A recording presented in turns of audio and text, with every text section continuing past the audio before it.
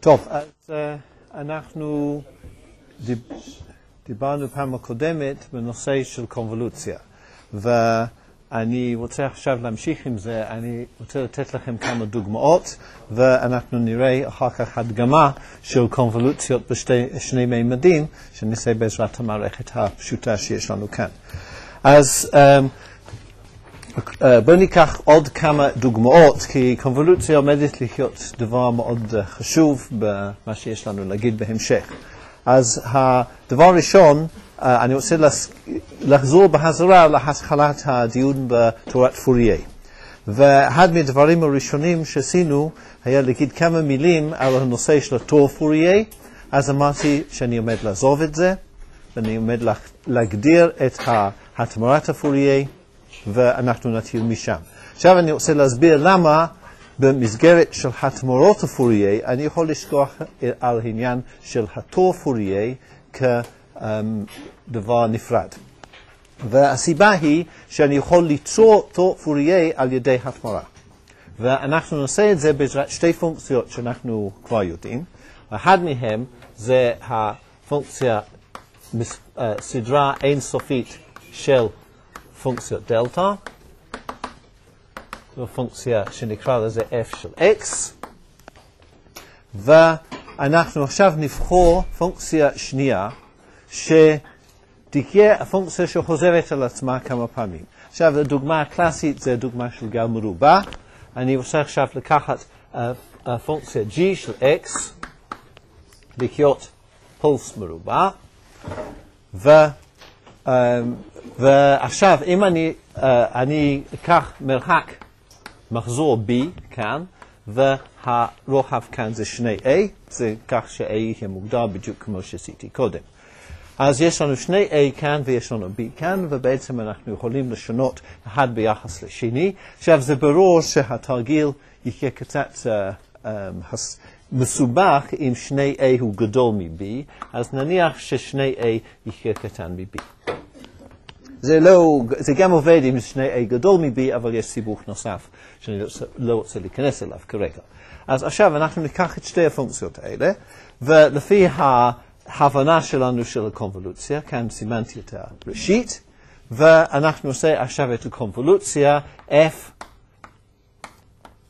קונבולוציה עם g, הוא באופן ציורי, כאן הפונקציות דלטה, ועל כל אחד מהם אני שם את הפונקציה השנייה, כך שהראשית יושבת בנקודה הזו. אז יצרתי כתוצאה מזה פונקציה מחזורית בצורה כזו. אז זאת אומרת, הפונקציה המחזורית היא הקונבולוציה בין היחידה והסדרה האינסופית של פונקציה דלטה. עכשיו, אם עשינו את זה, וזה הפונקציה h שווה לזה, אז עכשיו בואו נראה מה התמורת הפוריה. אז התמורת הפוריה h של k שווה לקונבולוציה, זה קונבולוציה, אז יהיה כפל בין f של k ו-g של k. את הכפל בין השניים, ונראה איך הפונקציה הזאת. אז קודם כל אנחנו נתחיל, ניקח שני צבעים בשביל זה.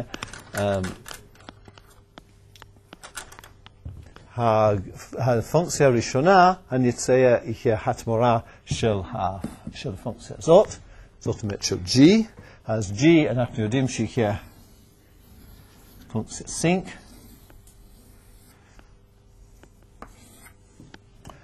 כזו, ועכשיו זה בוורוד, זה יהיה g של k. עכשיו אני רוצה להכפיל את זה בהתמורה של f. ההתמורה של f זה סדרה של פונקציות דלטה, ואם אני שוב פעם מייצג את האורך של הקו כאן כחוזק של הפונקציה דלטה, אנחנו מקבלים דבר כזה. זאת אומרת, אנחנו מקבלים, עכשיו בכל מקום בין הפונקציות דלטה, כל אחד מזה זה פונקציות דלטה, אז נעשה אותם ככה,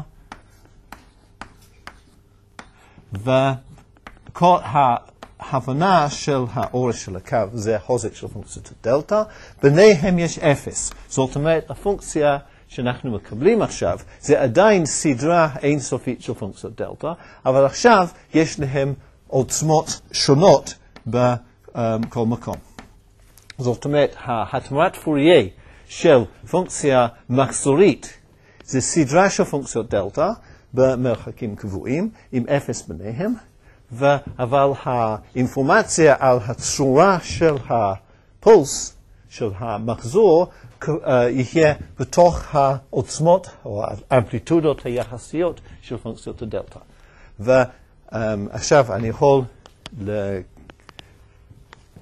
יכול למחוק את המעטפת כאן, ונשאר לי הסדרה של פונקציות דלטה, שזה עכשיו התמורה של הפונקציה מחזורית. אתם רואים שעכשיו אין לי צורך להסתכל על פונקציה מחזורית כפונקציה מיוחדת. כאן יש לי התמורה, שזה פשוט הסדרה הזו. תשימו לב שחלק מהפונקציות הן שליליות, לא בעיה. זה כמו איברי פוריה שיש להם ערך שלילי. הגודל בעצם של כל החוזק של כל פונקציה דלטה כאן, זה פשוט שווה ערך לחוזק של מקדם פוריה כאשר אני מחשב תור פוריה. עכשיו נסתכל על המקומות השונים כאן. אני אמרתי ששני A יהיה קטן מ-B. עם המרחק בין הפונקציות דלטה כאן זה 2 פאי חלקי המחזור B. המרחק עד ל-0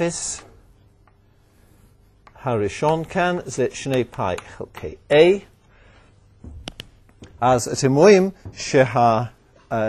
בתנאי ש2A הוא גדול מ-B, אז יש לי מספר של פונקציות דלטה חיוביות לפני שהם הופכים להיות שליליות. האפס הראשון הזה תמיד יהיה בחוץ לפונקציית דלטה הראשון. אם היה לי זה יותר רחב, אז הייתי מקבל את המצב קצת מוזר, שכבר הפונקציות דלטה הראשונות היו הפוכות. אפשר אולי אפילו להשתמש בזה כדוגמה, לראות איך כל אינפורמציה נמצאת כאן. אבל קודם כל נתייחס לדבר הזה הפשוט. עכשיו, אם אני לוקח את הרוחב כאן, למשל, ואני אשנה את הרוחב, אני אעשה פונקציה גל מרובע עם מה שנקרא duty cycle, שהוא קטן יותר או גדול יותר, אני פשוט משנה את A, אני לא צריך לשנות את B בכלל, ואתם רואים שכל שישתנה כאן יהיה מעטפת.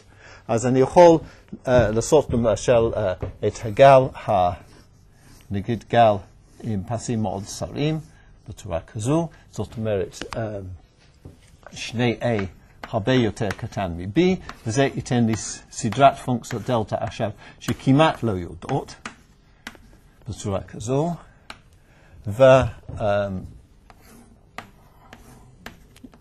כי המעטפת תהיה מאוד רחבה, כי המעטפת זה 2 פאי חלקי A. הוא יורד ל-0 אחרי 2 פאי חלקי A. זה ה-K. בצד השני, אם אני אעשה משהו, המקרה הבינוני,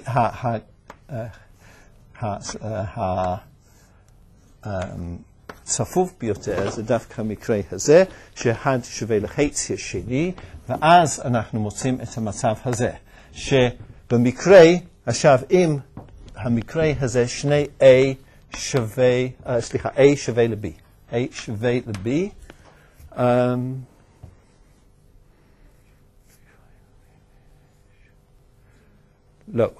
לא A שווה ל-B. זה שני A שווה A שווה ל-B חלקי 2. 4 או 2, בואו נראה. אני רוצה שהרוחב של זה יהיה חצי, זאת אומרת 2A שווה ל-B חלקי 2, A שווה ל-B,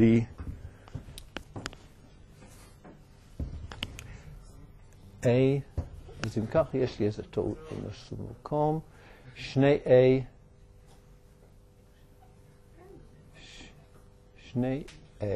שווה ל-B,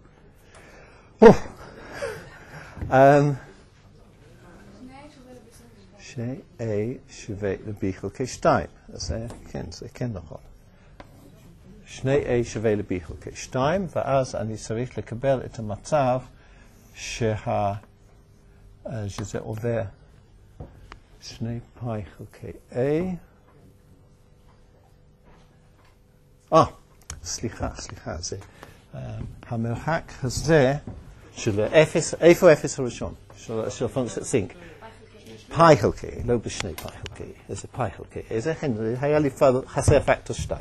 אוקיי, זה פאי חלקי. אז כאן יש לנו עכשיו 2a שווה ל-b חלקי 2, זאת אומרת, הנקודה הזאת, זה k, יש בדיוק 0 בנקודה הזאת. הנקודה הזאת זה 2 פאי חלקי b שווה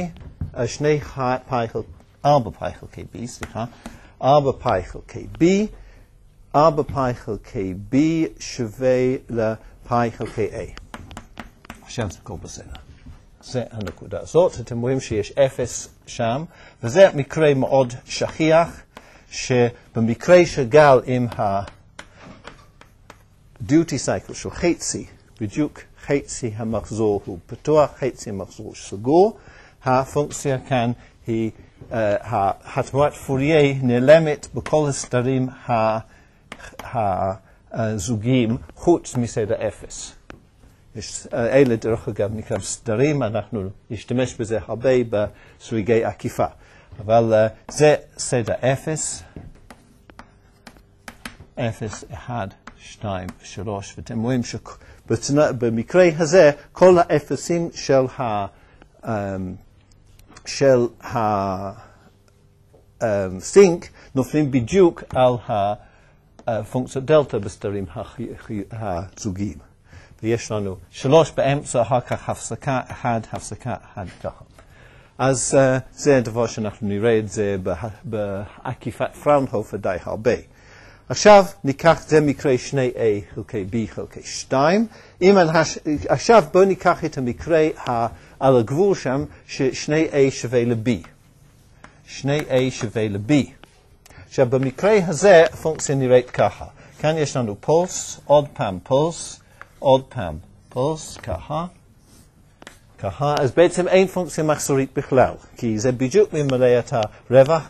זה סופי, רוחב 0 וזה גובה, רוחב 0 וגובה סופי של 1, כך שאין בכלל פונקציה כאן.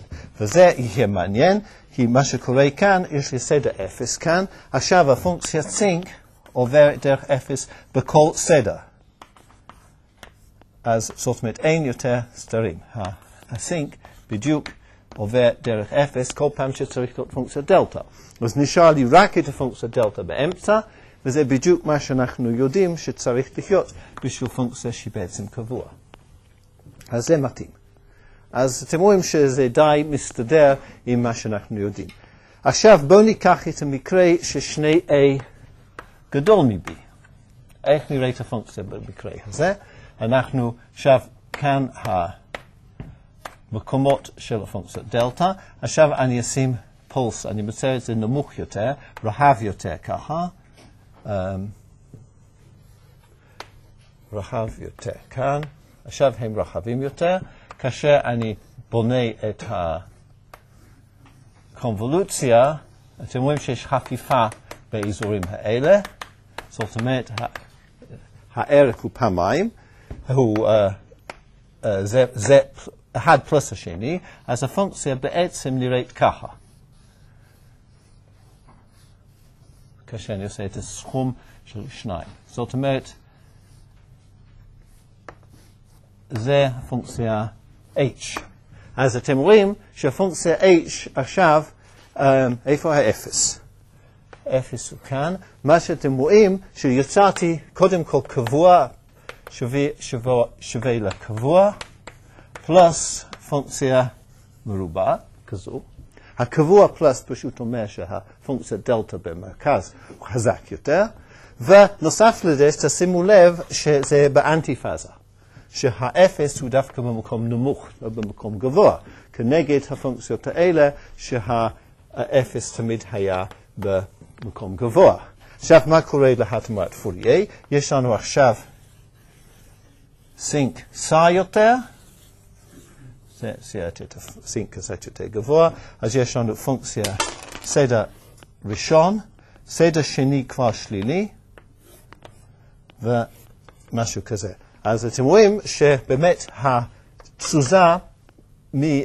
התזוזת הפאזה כאן, שהמינימום יהיה באמצע במקום המקסימום, באמת נותן לנו את הסתרים הראשונים כשליליים. ונותן לנו פונקציה דלטה חזק כאן. אלה די חלשים, כי הם כבר בשוליים של הסינק, שזה יורד, זאת אומרת זה באמת חלש יותר, ושלילי זה אומר לי שהפונקציה מוזזת בחצי מחזור, כיוון הצידה. אז הם רואים שהכל מסתדר עם מה שאנחנו היינו מצפים, על אמפליטודות, פאזות, במקרה שהפונקציה לא מתקיימת וכל זה. כן. במקרה הזה, זה פונקציה, אם אני מוחק את המבנה, אני מוחק את הדרך שבניתי את זה, הפונקציה נראית ככה. Okay? זאת אומרת, המינימום שלו זה 1, והמקסימום זה 2. אז הוא נע בין 1 ו-2. כן? אבל המינימום, יש לו ערך 1, שהוא עכשיו מינימלי במרכז.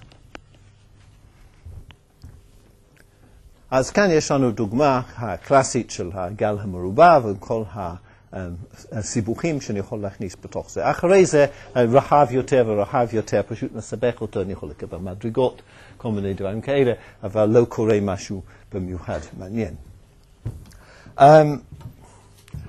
טוב, אז זה מה שאני יכול לעשות כאן. עכשיו, אם אני רוצה לעשות איזו פונקציה אחרת, אני יכול, כמעט כל פונקציה שאני רוצה לעשות כאן, למשל, אם אני רוצה גל משולש, או שן מסור, אני מחליף פשוט את G לשן מסור, לשן אחד של המסור, וממשיך עם הפיתוח. אני לא יודע בדיוק התמורת הפוריה של הפולס הזה, אבל מה שחשוב, שהמעטפת שלו יהיה המעטפת שאני מקבל כאן.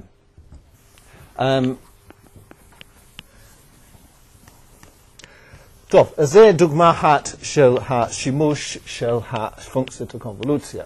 עכשיו בואו ניקח דוגמה, כיוון הפוך. כאן התחלנו עם הפונקציה כקונבולוציה וקיבלנו את ההתמרה ככפל. אז מה שאני רוצה לעשות עכשיו זה דוגמה הפוכה. נגיד שאני רוצה 4 פונקציות דלטה. אני רוצה 4 פונקציות דלטה בלבד, ולא רוצה את היתר. אז זה אני יכול לתאר אותו, אני אקרא לזה הכפל, וזה יהיה הכפל בין הסדרה אינסופית, כפול הפונקציית סינק, כאשר השני A שלו, עכשיו הוא צריך להיות, נגיד שזה 1, 2, 3, 4, זאת אומרת, שני A צריך להיות בסדר גודל של 4 כפול B. זה מעניין שזה רק צריך להיות בסדר גודל 4 כפול B, זה בעצם יכול להיות בין 3 פלוס אפסילון עד 5 מינוס אפסילון בלי לשנות שום דבר. תמיד 4 פונקציות דלטה יעברו דרכו. וזה בעצמו דבר מעניין זה סיבוך מתמטי שאני לא רוצה כל כך להיכנס אליו. אז זה בסדר גודל של 4B. ואז הוא בדיוק יחסה את 4 פונקציות דלטה האלה. עכשיו, אז אני מתאר את 4 הפונקציות דלטה כאינסוף כפול חלון. חלון פונקציית סינק, וכתוצאה מזה ההתמרה זה F, זה הפונקציה שנקרא לזה H, וזה F וזה G, זאת אומרת H שווה ל-F כפול G. אז יהיה לנו תוצאה ש-H של K שווה לקונבולוציה בין F של K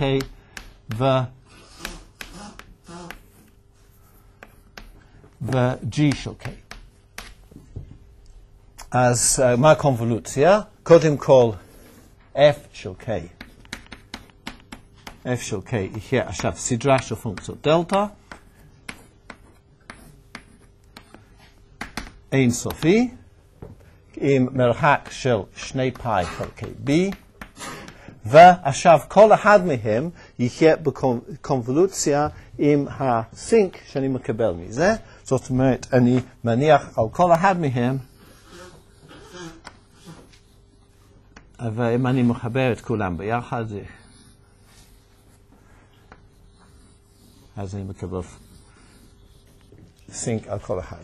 אבל זה G של K, וסך הכל אני מקבל את הפונקציה H. זאת אומרת, התוצאה היא שבמקום לקבל סדרים חדים, שהייתי מקבל מאינסוף, אני מקבל רוחב מסוים בפולסים. אני יודע שהרוחב שאני מקבל כאן, עכשיו נעשה את זה נכון, זה 2 פאי. זהו 2 פאי חלקי A, זאת אומרת, מצד מה-0 בצד זה עד ל-0 בצד זה, זה 2 פאי חלקי A, ואתם רואים שבמקרה הזה 2 פאי חלקי A הוא פחות מ2 פאי חלקי B, כי A הוא גדול מ-B.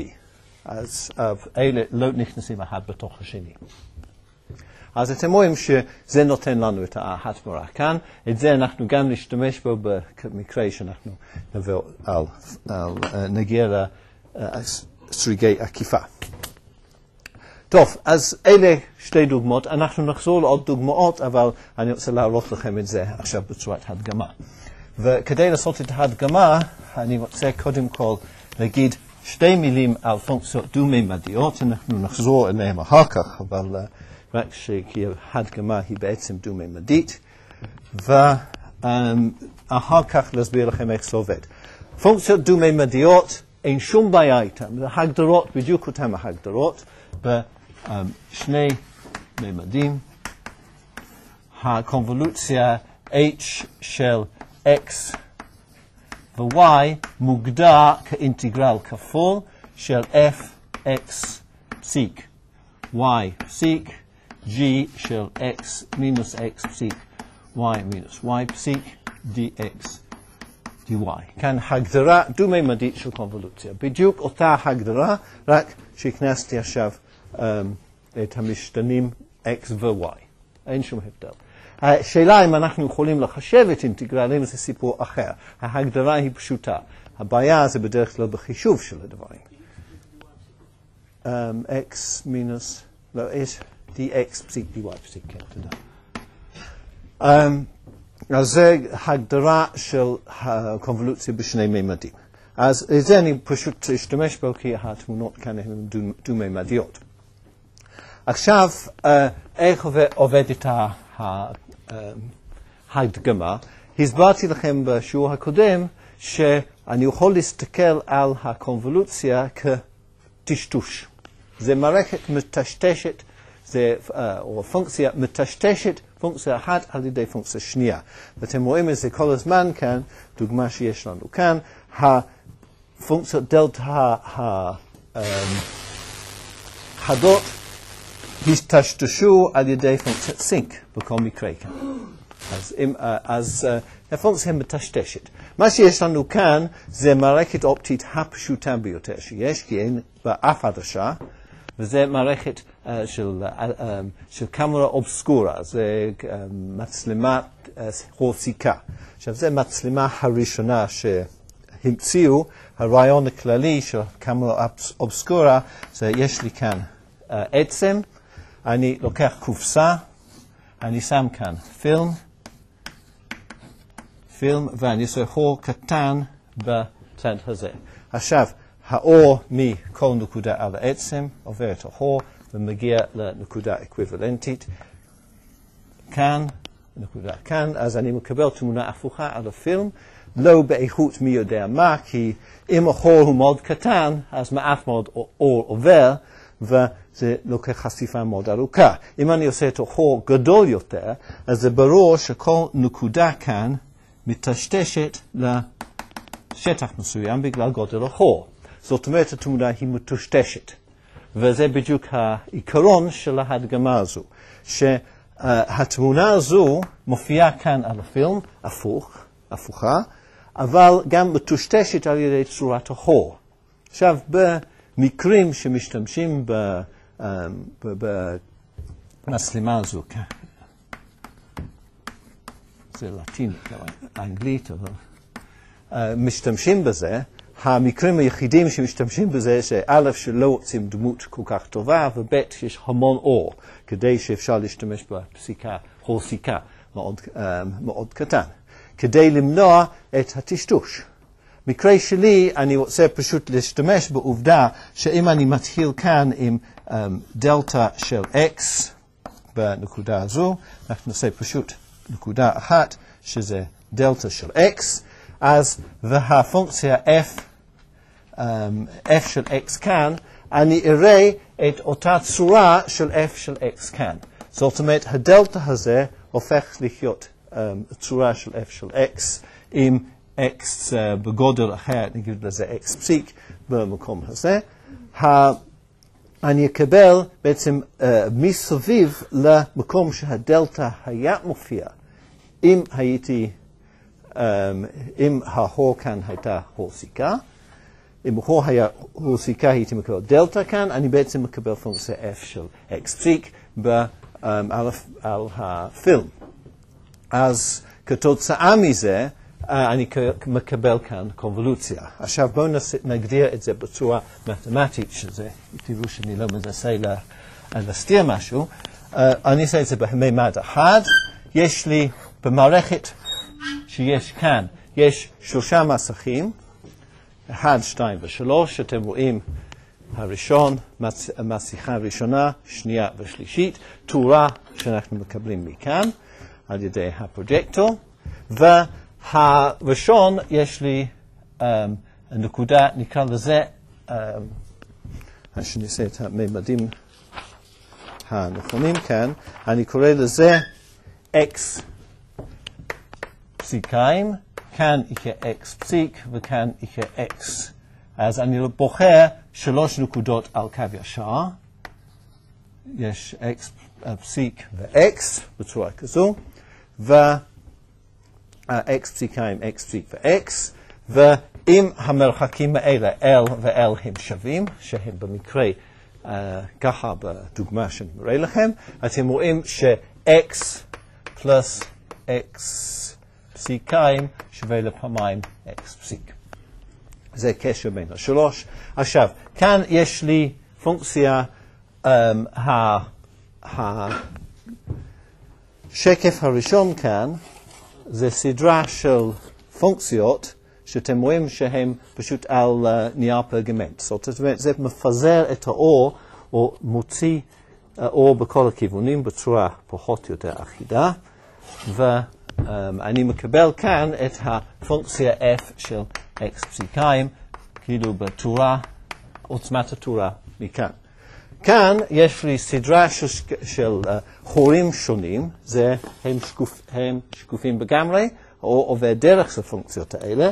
זאת אומרת, אני יכול לתאר אותם כפונקציית טרנסמיסיה, שנקרא לזה t של x פסיק, כאן, וכמות האור שמגיע לנקודה הזו, מהנקודה הזו, יהיה f של x פסיקיים, הוא יחסי יש גם ירידה בעוצמה, כמו 1 חלקי מרחק בריבוע, אבל fx פסיקיים מכאן כפול t של x פסיק.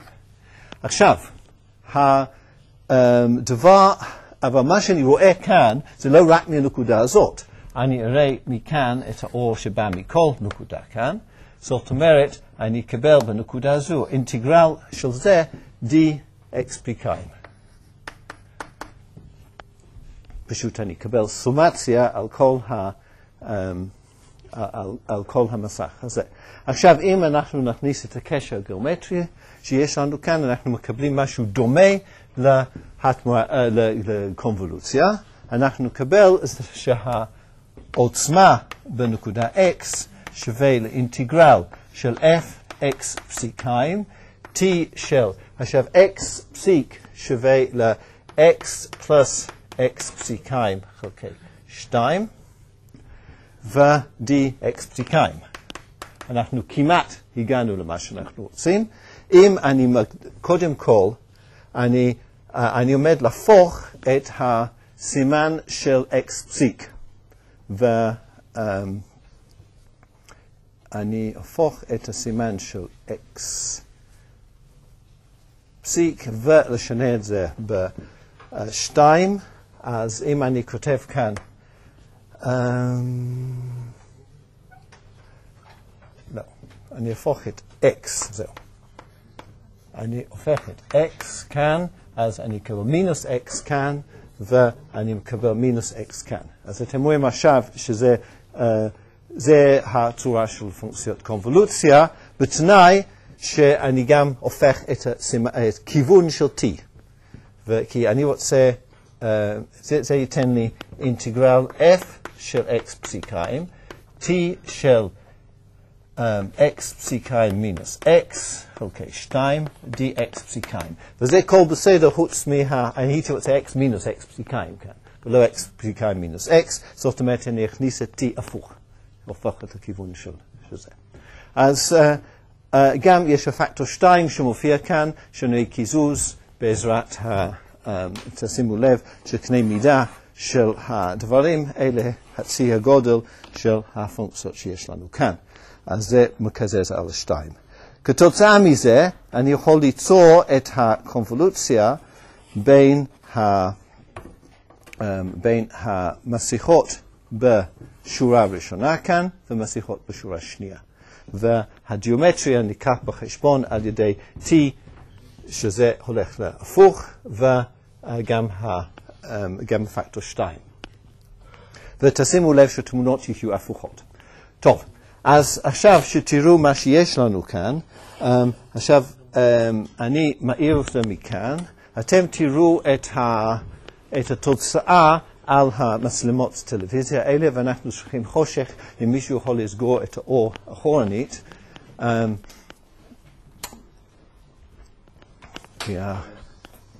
אז מה שאתם רואים כאן זה בדיוק מה שמופיע על המסך, אתם רואים זה על שתי הטלוויזיות בצדים, וקודם כל אני אעשה, כאן הפונקציה דלטה שלי. עכשיו פונקציה דלטה זה ייצור מתמטי שאני לא יכול לעשות אותו בדיוק במעבדה, זה פונקציה דלטה, הטוב ביותר שאני יכול לעשות, זאת אומרת חור בקוטר של בערך 8 מילימטר כאן ו5 מילימטר כאן, ואתם רואים שפונקציה דלטה, קונבולוציה עם פונקציה דלטה, זה פונקציה דלטה. אבל תשימו לב שאם אני מזיז אחד מהם, אני מזיז את הקונבולוציה. זאת אומרת, הוא ממורכז על המקום של הפונקציה f. אוקיי, עכשיו, כדי לראות את המגוון של פונקציות, אנחנו עושה כל אחד מהם קונבולוציה עם פונקציה דלטה, שנותן בחזרה אותה פונקציה. אז זה פונקציה דלטה, כאן יש לי מרובע, זאת אומרת חור מרובע, פונקציה שהוא 1 בתוך הפתח ו-0 בחוץ, שוב פעם קונבולוציה עם הפונקציה דלטה. כאן יש לי 4 פונקציות דלטה, יש קצת בעיה עם עוצמת האור, הם צריכים להיות שוות, אבל אתם רואים לא בדיוק אחיד, אני לא יודע אם אני יכול לתקן את זה, איזושהי סיבה כאן זה לא בדיוק יוצא נכון, אבל אלה צריכות להיות 4 פונקציות דלטה שוות, ובצורה כזו. עכשיו נלך בכיוון השני, כאן יש לי חץ. עכשיו החץ על המסך שלי כאן פונה למטה, אתם רואים שהחץ שאתם רואים פונה למעלה, זה בגלל הפיכה שאמרתי שקורה, שאני הגדרתי את זה כמינוס x בנקודה הזו. יש לנו פרח כאן, ויש לנו איזשהו מולקולה כימיקלית שאתם לא רואים כל כך חד, אבל רואים שכאן יש איזושהי צורה של איזה 5 מולקולות ביחד. טוב, אז זה אלה מגוון של פונקציות. עכשיו אני מתחיל לעשות קונבולוציות. הדבר הכי קל לעשות יהיה קונבולוציה עם, רגע, נעשה ככה, קונבולוציה עם מספר של פונקציות דלטה, איפה זה? כאן. אוקיי? אז יש לי קונבולוציה בין פונקציה דלטה 1 עם 4 פונקציות דלטה, נותן לי את 4 הפונקציות דלטה. עכשיו אני יכול לעשות את הדברים השונים כאן. בואו נעשה קודם כל, הנה המולקולה הכימיקלית. אני יצרתי איזה גבישון כאן עם 4 תאים יחידים, על ידי זה שאני עושה קונבולוציה בין המולקולה אחת וארבעת הפונקציות דלטה. אנחנו נעשה כאן יש קונבולוציה בין 4 מרובעים בין מרובע אחת ו4 הפונקציות דלטה. עכשיו, מה שמעניין בזה, שאתם רואים טוב את האזור החפיפה. באזורים 4 הפינות האלה, יש חפיפה יש תרומות משני מקומות, ולכן אתם רואים כאן את ההכפלה של הערך פי 2 במקרה הזה, כי יש תרומות משני מרובעים. אז אנחנו רואים שאפילו הקונבולוציה יכולה לצאת די מסובכת כשיש לי שתי הפונקציות האלה. עכשיו, אם אני עושה את זה עם... סליחה, אני עושה את זה בכיוון הפוך. ככה. אוקיי? עכשיו, אני יכול לעשות את החץ, מופיע 4 פעמים. הנה, אתם רואים שוב פעם את ההכפלה, כי 2 נופלים אחד על השני. ואני יכול לעשות עם הפרח וליצור זר של פרחים. מי שחסר לו כסף תמיד יכול לקנות פרח אחד ולעשות קונבולוציה עם מספר של פונקציות דלטה. טוב, אז ככה אנחנו מייצרים זר של פרחים על ידי אלה. עכשיו, אלה הקונבולוציות בצורה פשוטה עם פונקציות דלטה. עכשיו נסתכל כשהפונקציות הן יותר מסובכות. אני אקח את הנה שוב פעם הצעתי את הפונקציה דלטה, קונבולוציה עם מה שיש לנו כאן. ניקח את המרובע. עכשיו אני עומד לעשות מרובע עם מרובע. וכאן זה לא נראה כל כך מעניין, אבל מה שקשה לראות כאן זה בעיה של חשיפות. אולי אני יכול לשנות את החשיפה קצת, אני מזיז את המצלמה אחורנית. אתם רואים? מזיז את זה אחורנית, שהיא פחות חשיפה. אז אתם רואים שהוא חזק יותר באמצע, יורד כמו פירמידה. יש פונקציה, אתם יכולים לראות מרחוק יותר טוב מקרוב, שיש כזה מעוין באמצע שהוא חזק ביותר, וזה יורד באופן ליניארי בכל הכיוונים, ויש לו בעצם צורה של פירמידה כמו במצרים. וזה הקונבולוציה, זה קונבולוציה עצמית בעצם, זה קונבולוציה בין מרובע ומרובע. כי אתם יכולים לראות שזה אותה מרובע, אם אני אעשה ככה, זה F כפול הפונקציות דלטה, וכאן זה פונקציות דלטה כפול G, וזה צריך להיות בדיוק אותו דבר. אז זאת אומרת, הם אותם מרובעים. אם אני אעשה מרובעים, אנחנו חזרנו לזה. אני גם יכול לעשות מרובעים בגדלים שונים, וכאן אתם רואים שזה פירמידה כזו עם משטח קבוע באמצע.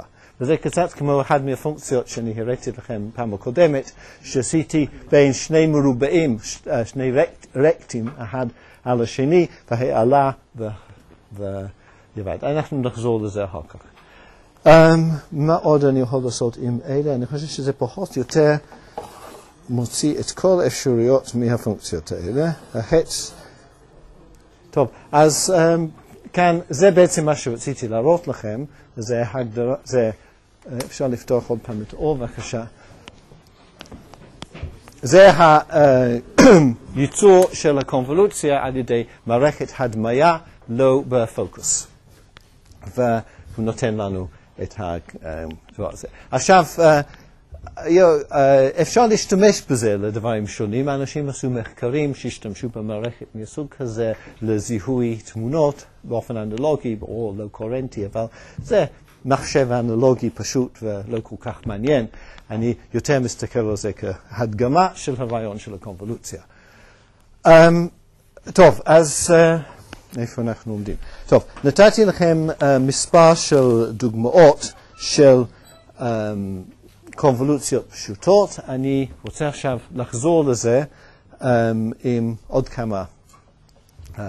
כמה דוגמאות לפני שאנחנו נעשה דברים אחרים, כי כמו שאמרתי זה נושא מאוד מרכזי לאופטיקה, שימוש של הקונבולוציה.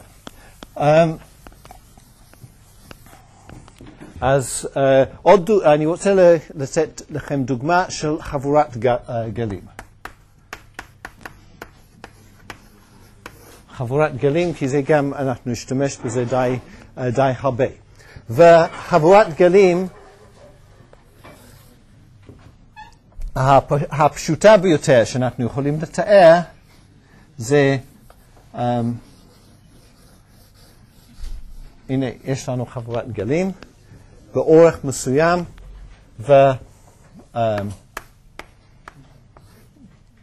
והמרחק הזה הוא, נקרא לזה למדה גדול, והאורך של החבורה זה L. L בוודאי גדול מלמדה. עכשיו זה יכול לתאר גם בפונקציית הזמן, יכול להיות גל של נפלט על ידי לייזר פולסי, או יכול להיות משהו במרחב. אנחנו מדברים במרחב, למרות שהדוגמה הזו אולי יותר מתאימה לפונקציה של זמן, אני לא רוצה לשנות את הממדים, x. עכשיו, הפונקציה הזאת היא, אפשר לתאר אותה בצורה של גל סינוסוידי, זאת אומרת קוסינוס 2 פאי x חלקי למדה, כפול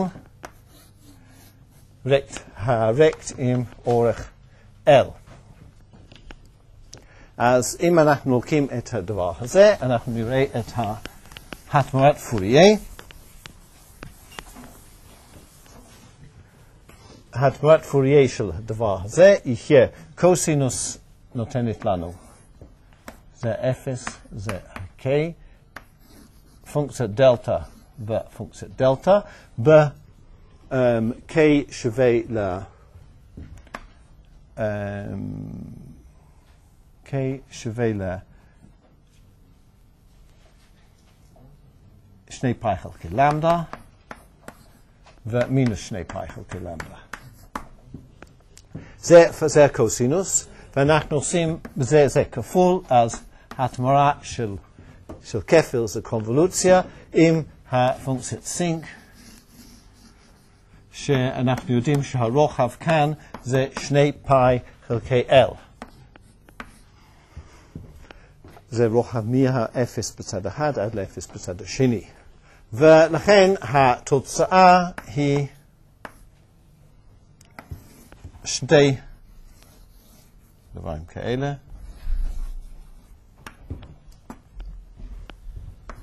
אוקיי. כאשר כל אחד מהם מורכב מסביב לתדר המרכזי של חבורת הגלים.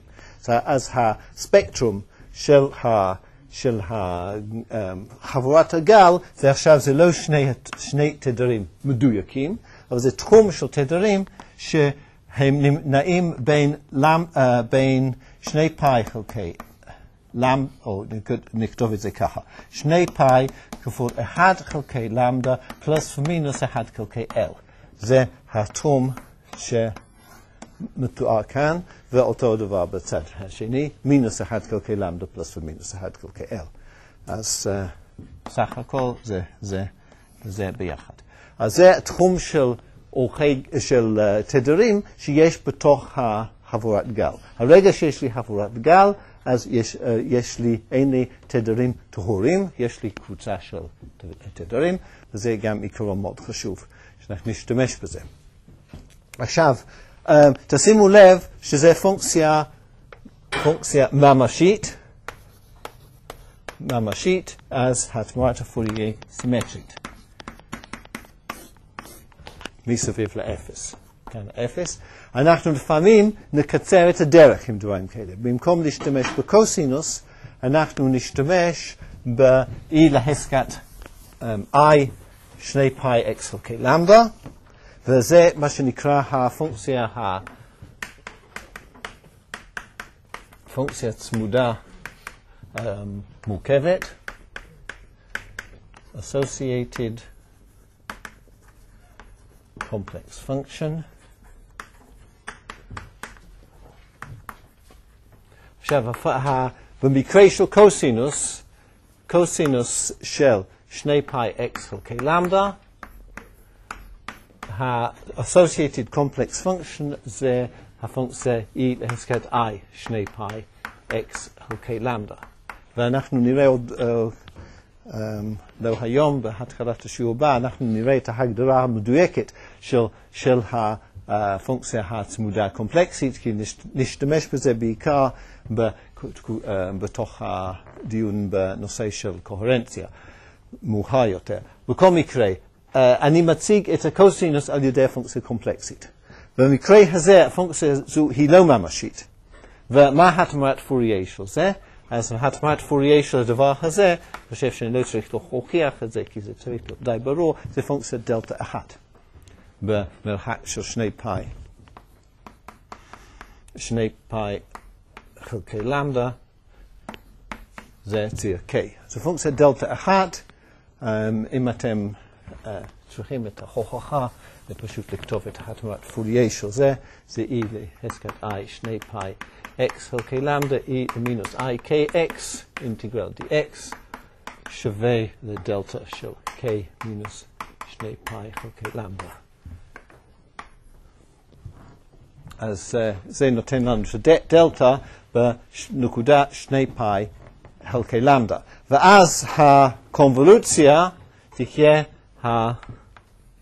חד-צדדי בצורה כזו, ופשוט הפונקציית סינק מוזזת הצידה. וזה בעצם די ברור, כי אם אנחנו לוקחים את זה בכיוון הפוך, יש לי את הפונקציית סינק מוזז 2 פאי חלקי למדה הצידה. התמרת פוריה של זה יהיה התמרה של דלטה, שזה 1, כפול ה-e לחזקת i 2 פאי חלקי למדה, סימן מינוס.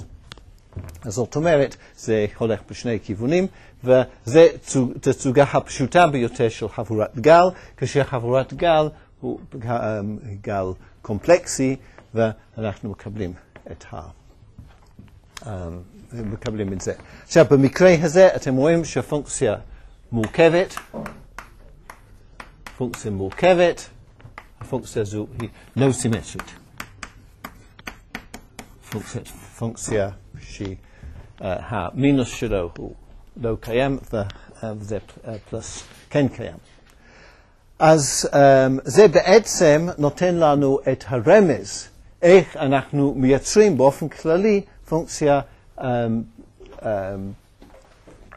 פונקציה קומפלקסית צמודה. אם אנחנו רוצים לקחת פונקציה קומפלקסית צמודה, אנחנו צריכים למצוא את הפונקציה, נגיד שזאת הפונקציה f של x כאן, ואני קורא לזה הפונקציה f a של x. זו הפונקציה הצמודה קומפלקסית, זאת אומרת זה f של x שווה לזה, וזה f a של x. הפונקציה הצמודה קומפלקסית f a של x, כך שהתמרת פוריה הוא פשוט יהיה סימטרית, זאת אומרת f a של k שווה ל-f של k פלוס f של מינוס k. אני פשוט עשיתי אותו, הכרחתי אותו להיות סימטרית, ואני אקח חצי מזה. וזה הדרך שאני מייצר את הפונקציה הצמודה הקומפלקסית על ידי זה. עכשיו אתם רואים שזה יעבוד כאן, אני לקחתי פונקציה דלטה 1 בשביל הפונקציה קומפלקסית, הפונקציה הממשית, סליחה, רגע אחד, עשיתי זה הפוך, נכון? סליחה, f של k שווה f a של k פלוס f. זהו, צריך להיות בצורה כזו. אז אני חילקתי את הפונקציה לשניים. עכשיו, טוב, אז אנחנו נמשיך עם הנושא הזה בצורה מתמטית, זה נקרא התמרת הילברט בהתחלת השיעור הבא, נוכיח את זה בצורה טובה.